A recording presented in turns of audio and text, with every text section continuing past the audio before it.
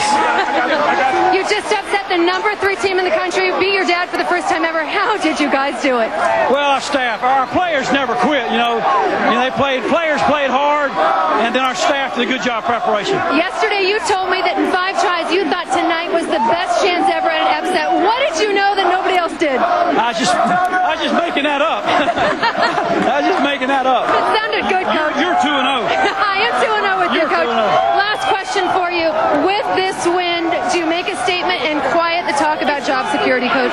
That's up to the president and the AD. They make that decision. Congratulations on the biggest win in school history, Coach. Thank you. Well, it's a very short list of people who have beaten Bobby Bowden at any point in any season, and now Tommy Bowden is on that list. 26-10, Clemson. This one was really never in doubt. 13-0 Tigers at the half. Very impressive.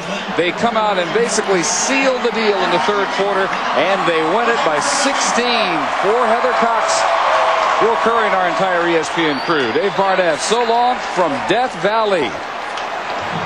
For more post-game coverage, you can tune in to ESPN News. This has been a presentation of ESPN, the worldwide leader in sports. NHRA qualifying next. The legendary Shirley Muldowney